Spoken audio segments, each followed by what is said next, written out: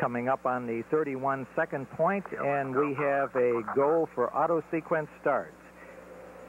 And we have auto sequence starts with the sequencer on the orbiter now controlling the final seconds up to launch. T-minus 15, 14, 13, 12, 11, 10, 9. We have a go for main engine start, and we have main engine start. 4, 3, 2, 1. Ignition and liftoff. Liftoff of A-51I and the commercial deploy and repair mission. It has cleared the tower. Roger, roll, Discovery. Roll program initiated. Houston now controlling.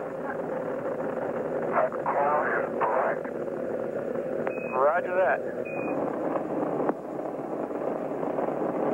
Beginning throttle down now to 65%. 3 engines throttling down now to 65%.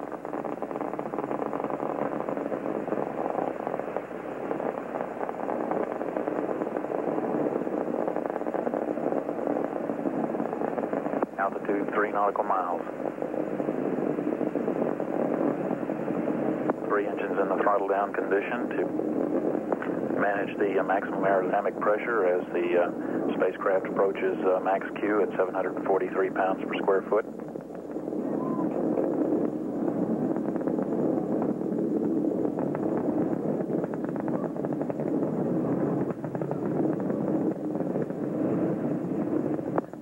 Now running at 104%, giving a go at the throttle up. 1 minute, 20 seconds, velocity 3,200 feet per second, altitude 11 nautical miles, downrange distance 7 nautical miles. 3 APUs running normally, 3 good fuel cells operating.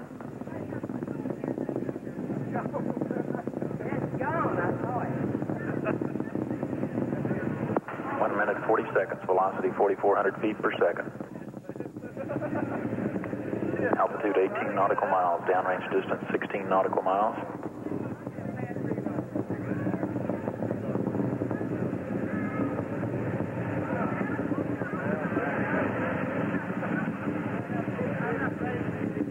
Standing by for solid rocket booster separation. Separation confirmed, velocity 5,400 feet per second. Altitude 27 nautical miles, guidance converging as programmed.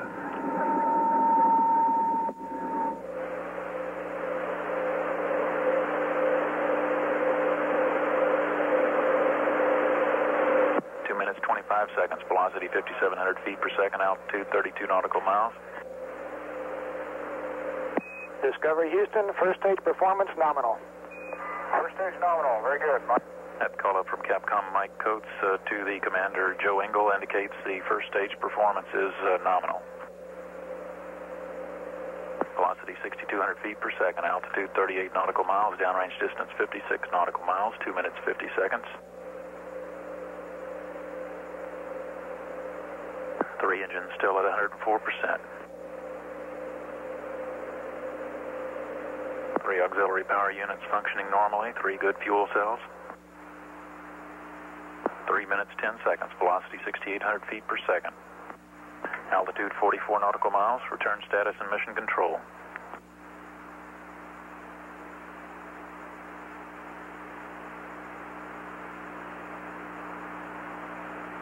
All positions giving a go to Ascent Flight Director Gary Cohen. 3 minutes 30 seconds. Discovery Houston, 2-engine TAL capability. Roger, Houston, 2-engine TAL. That call up, Discovery capable of reaching a transatlantic abort if that were to become necessary on only 2 engines. Transatlantic abort site, the primary site operational today is the Morón, Spain landing site. We have 3 good engines running now, 3 minutes 55 seconds. Standing by for negative return. Negative return. Okay, negative return. That call up from Capcom Mike Coates, Discovery no longer capable of returning to the launch site now. 4 minutes 10 seconds, velocity 8,700 feet per second, altitude 55 nautical miles, downrange distance 140 nautical miles. 3 engines still at 104%.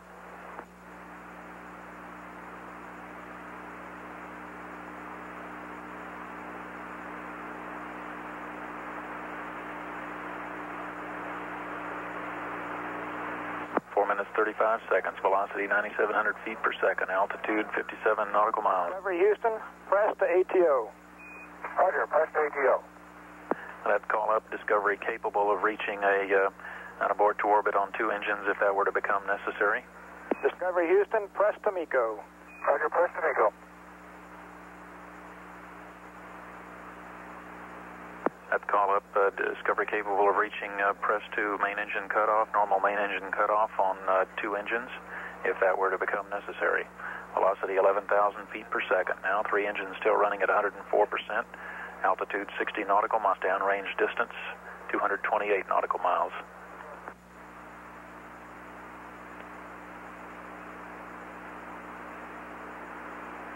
Launch performance so far has been normal.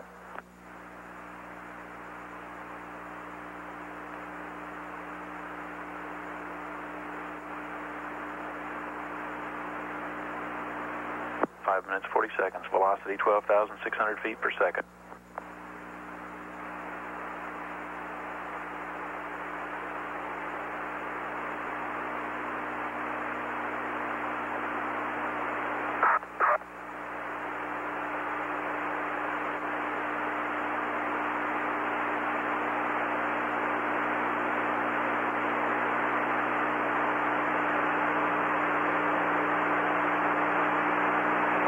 Minutes 10 seconds, velocity 14,200 feet per second, altitude 59.6 nautical miles, downrange distance 340 nautical miles.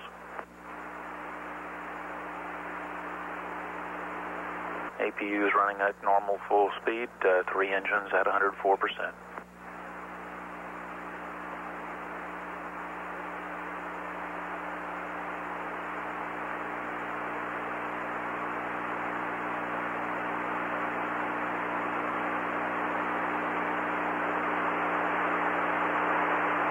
Navigations officer reports that the guidance is good. Discovery Houston, single engine press to MECO. Roger, Houston, engine press.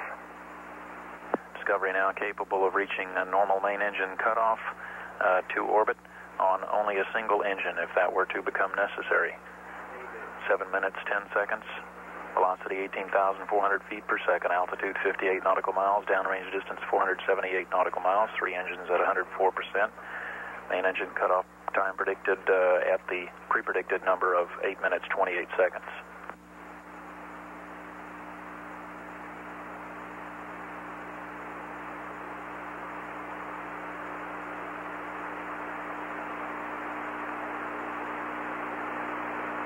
Engines throttling down to maintain 3 Gs.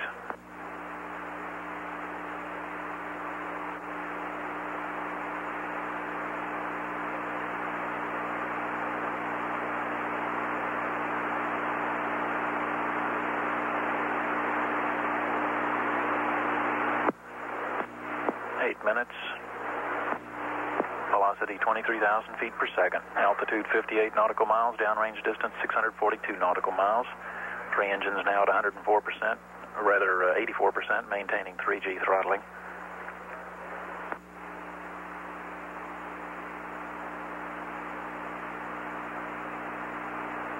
Five seconds away from main engine cutoff.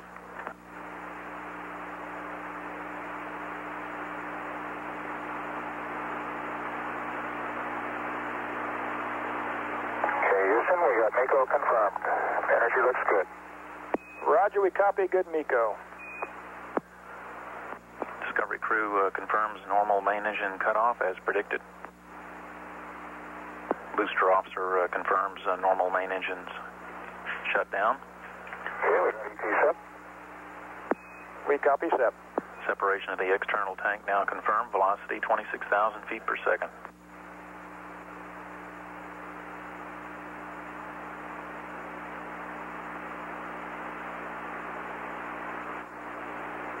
Discovery Houston, no ohms 1 required. APU's off on time. Roger that. Verify that. Sounds good. With that status and mission control on the call to the crew, a normal ascent profile confirmed. No ohms 1 required. Discovery be proceeding to its OMS 2.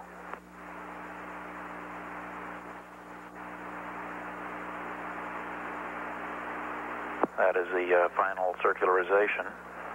The orbit at normal main engine cutoff at the present time predicted to be 190 nautical miles by 34 nautical miles, and that is circularized with the OMS 2 burn at 190.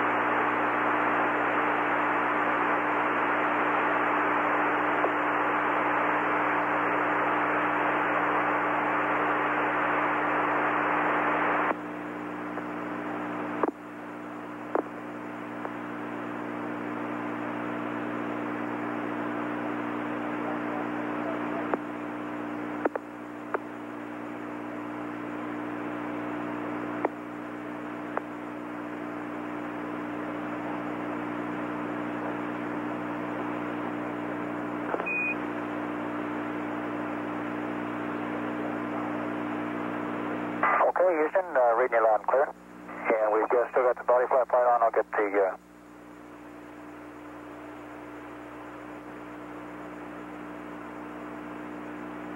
We copy, Joe.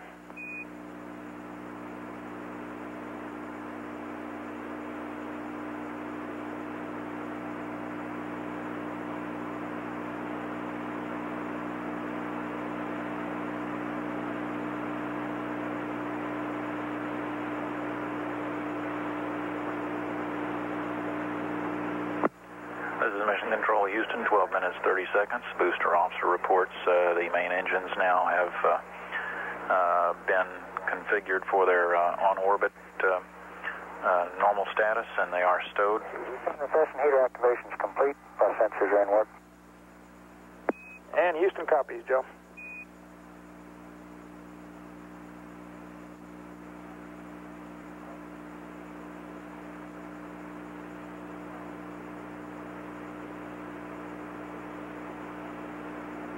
And Discovery Houston, you can ignore the thermal evap and thermal propellant messages. Okay, thank you, Mike.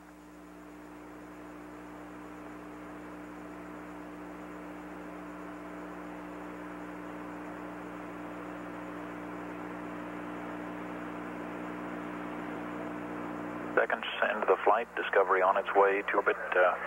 An OMS 2 burn would take place at about 40 minutes into the flight, circularizing the orbit at 90 nautical miles.